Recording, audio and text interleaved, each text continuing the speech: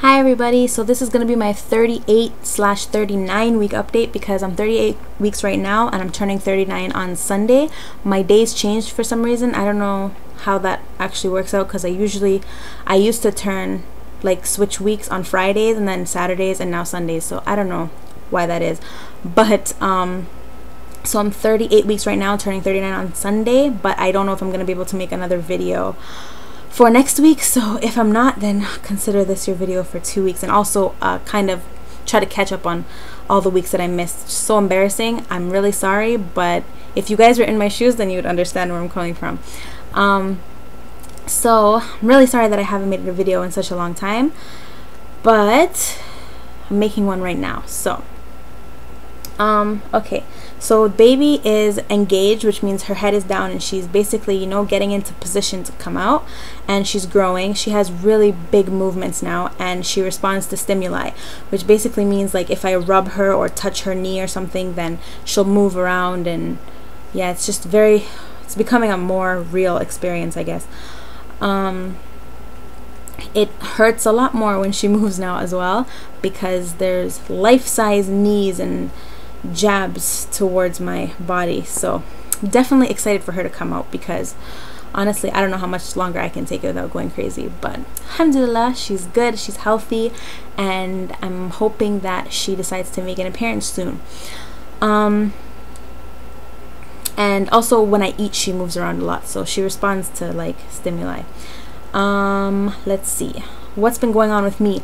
I've been super busy, and that's one of the reasons why I haven't been making videos, just because making a video is kind of a commitment, because the editing and the recording, and by the time the day is over and I try to get around to making a video, I'm just too tired and I'm just not in a good mood. I don't want you guys to see me when I'm like miserable, you know, but you do get miserable when you're pregnant, so I guess it's an honest experience. That's all I can say, you know.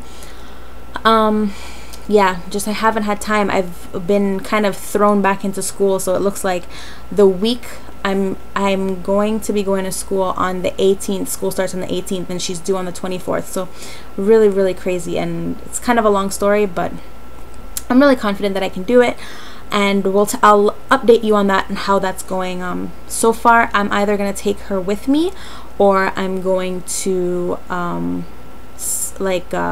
pump breast milk, and my husband will watch her during the days because he works overnight, so it works out. But that, we'll cross that bridge when we get to it, inshallah.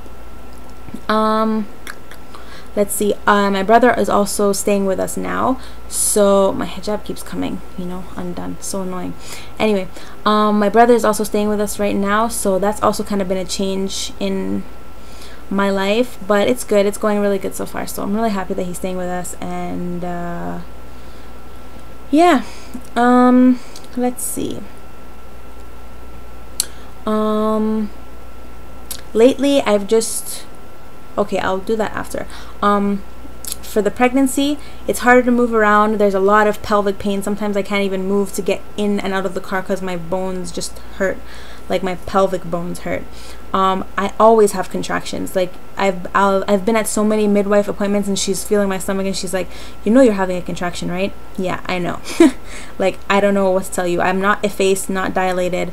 I haven't had my membrane stripped because I think it's too early. I think I'll only get them stripped if I'm like way over my due date, probably like 41 weeks or 42 weeks or something. I hope I don't go that long, but that's when I would consider getting them stripped, because I don't know, I don't want to rush her out of there too soon, even though I have been trying like other ways to try to induce labor, like walking and some acupressure that I found on YouTube and stuff like that, but none of it's been working. So she'll just come out in her own sweet time. But I have been having a lot of contractions, and sometimes they're very painful to the point where I can't even speak through them, but it hasn't been doing anything, so I guess that's just my body's way of gearing up for labor. Let's see, it's my brother. Let's see. Oh, I've been also having a lot of heartburn. It's also like very hard to sleep now, and it's been hot. It's not hot right now, alhamdulillah, but it's been hot. We had like 2 or 3 days that were just really hot, like 38 degrees, 40 degrees at night, and we don't have an air conditioner. We just have a small tiny little fan, and my hands and my feet would just get so swollen. Like, not funny, not fun.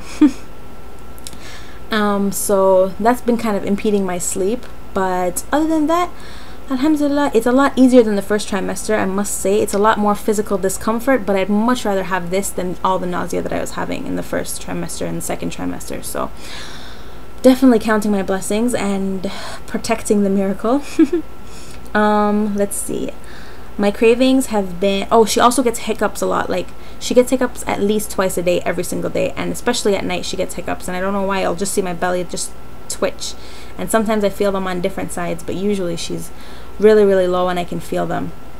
Sometimes I feel them like in my back and my butt, and that just means her head is like, you know, pressing. That's why I can feel her hiccuping there. Let's see, my cravings have been, they've been so, you know how they're different every week. If you've been following my blogs before, you'll notice that my cravings were different every week, and so I can't really remember them for the past like little couple weeks, but the past 2 weeks it's just been ice cream and ice and Kool-Aid and watermelon, kind of, but ice. I've just been eating so much ice and drinking so much water, so I don't know. That's a lot of pregnant people that I know actually eat a lot of ice. Let's see. Yeah, so at my midwife appointment, she felt the head. Midwife appointments have been going amazing. She actually gave us a demonstration of how the baby is going to actually fit through your pelvic bones, and I swear it just made my life, just a load was lifted off my chest, because I felt like, okay, at least I know what I'm getting into, kind of thing. Because I'm like, okay, the baby can fit, so I'm not like panicking that she's not going to be able to fit. And she said that I have very good pelvic structure. I don't know how she can tell that, but she said I have very good pelvic structure, and she always tells me that she thinks I'm going to have a quick and easy birth, and she's very experienced, so I really trust her, and I hope she's right, inshallah. So let's see. But yeah, midwife is going amazing. I would never ever do it any other way other than without a midwife. I hope I won't ever have to. And yeah, I've also, I don't know if I mentioned this in another video, but I am looking into becoming a midwife, but probably not for a couple of years, because right now I'm going to go back to school to study practical nursing, inshallah. So I want to do practical nursing first, and then maybe take maybe a year or two off, and then go back to school to become like an actual registered midwife. So I'm really interested in that, and I'll keep you updated with how that's going. I also, let's see, books that I'm reading. Okay, I don't know where I put this book, and it's from the library, so I better figure it out where I put it, but it's called Orgasmic Birth, and I don't know if any of you guys have heard about orgasmic birth before, but it's not as like weird as it sounds. There is a documentary, and good for them, you know, but it's a little bit uncomfortable to watch documentary anyway for me. But it's a lot more, if you read the book, it's not all about having like an orgasmic birthing experience. It's just about having a birth experience that's not traumatic, you know, and that's going to leave you feeling satisfied with how it went for you, regardless of whatever you choose, but leaning more towards the natural method. So that's a very good book to read if you can get a hold of it. I rented it from the library, so I know it's not that hard to get a hold of, but Orgasmic Birth, you can Google it for the authors, because I'm not sure what the authors are. Let's see, and this book, I went to a La Leche League, I hope that's how you pronounce it, La Leche League meeting. I'll put the actual thing down here so you can see what I'm talking about, but it's basically a breastfeeding group and kind of a support group for mothers. So I went to my first meeting with them when was that, a couple days ago, maybe 2 days ago or yesterday, and it was an amazing experience. I cannot believe the amount of support that there is for mothers, and at first I was a little bit hesitant about going to it, because I'm like, I didn't know what I wanted to know, you know, because I've done a lot of research, and you know, I didn't know if I was gonna be uncomfortable or whatever, but I decided to go because I wanted help and support on going back to school and being a new mom, and like if any people have done that before, and how they manage breastfeeding and going to school at the same time. So I wanted like information on that, and they really helped me so much, and so excited for the next meeting. So I definitely recommend that. Find a group in your area if you're pregnant or breastfeeding, or even if you have a child. Go to the La Leche League meetings, because even if you don't end up going again, you'll be happy that you went at least at one time just to see what it's about. Anyway, so I went to that meeting and I got this book. It's called The Womanly Art of Breastfeeding, and there's actually the word, La Leche League International. So you can Google them. There's a website. And this is the completely new revised edition, but it's an amazing book so far. As you can see, like, I've almost gotten through half of it. I skipped a little bit of pages, but you don't have to read all the way through. Anyway, very good book, very informative, and it really tells you how important breastfeeding is. And I never really saw it as, I saw it as important, and I know it's an Islamic obligation. We're obligated to breastfeed our children for 2 years, so I knew that. But I didn't know how actually beneficial breast milk was compared to everything else for breast milk was compared to formula for babies. So I'm doing like a little bit more research on that, and that book really helps me a lot. So I definitely recommend it. I cannot make enough videos or recommend it enough, so just go out there and find it for yourself, even if you just go on the website. Let's see. So there's that. I'm also reading, I haven't read it yet, but this one, I'll let you know how this one is called, Mind Over Labor by Carl Jones. So I have a lot of books going right now, and I'm actually supposed to be like studying for, because I'm taking a math course and a chemistry course. So I'm really bad at math, really bad at chemistry, so I really have to get on that as well.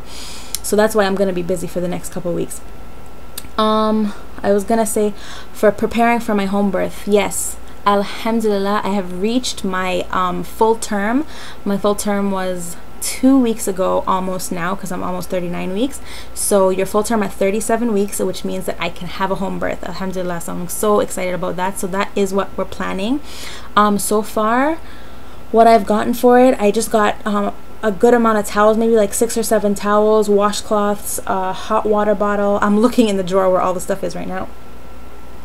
Excuse me, a hot water bottle, a whole bunch of receiving blankets. I do have a hospital bag packed just in case anything happens and we do have to end up transferring to the hospital. And then I'm also gonna get a little kiddie size pool, because you can rent birthing pools, but they're like $200 to rent, and that's a lot of money. So and a kiddie size pool will work, but I'll let you know the dimensions for that when we get it, and I'll try to take a picture of it. And we did set up her crib, so that's what we have going on right now. I did have a baby shower, and I don't know if I'm gonna get to post any of those pictures in the video, but I'll try to see if I can. I was gonna say, what else was I gonna say? I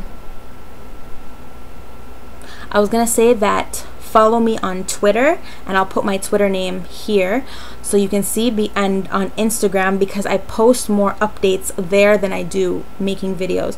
So if you are interested, you know, I post updates about little things that I'm learning when I'm reading the books, and when I'm going into labor, hopefully I'll be able to post, you know, what's going on with that, and just other little tips that I would love to include in my videos, but I just don't have time to make it into a full YouTube video. So it's definitely, like, you know, if you're interested in what I'm talking about, then follow me on Twitter.